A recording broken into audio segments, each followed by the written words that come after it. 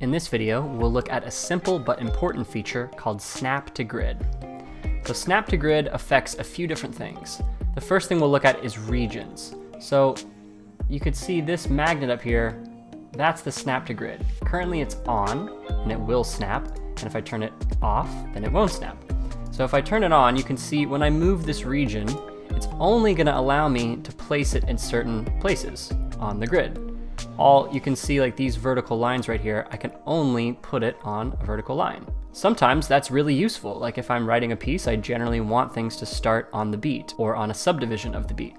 But sometimes I don't. Sometimes I want more precision. I want to be able to put it in between a beat or just slightly before, just slightly after the beat. This is where you would want to turn Snap to Grid off. So if I come over here and I click that, turn that off, now I can drag it anywhere I want with more precision.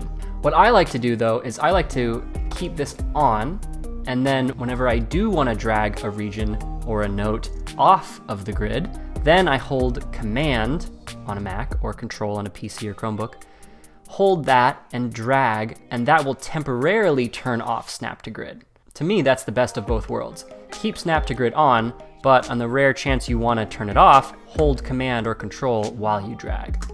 This also applies to in the piano roll. If I want to change this note right here and I want to drag it left and right, currently Snap to Grid is on and it will only allow me to start it on an exact subdivision. But if I want to change that, hold Command and I can move it a little bit later or a little bit earlier, wherever I want really. This also applies to the playhead. If I'm moving this playhead up here and maybe I want to move it to a certain place to slice, I can also hold Command if I want to be more precise and make a cut that's not exactly on a beat or on a subdivision of the beat.